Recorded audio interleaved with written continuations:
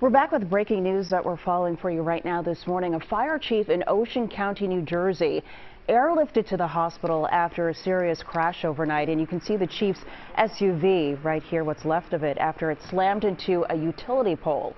Emergency crews had to cut the roof off of that Ford Explorer to free the Manchester Township fire chief. This happened just after 11 o'clock last night along Ridgeway Road. That's in front of Manchester Township Middle School. We're still waiting to get an update on his condition and the cause of that crash, right now under investigation.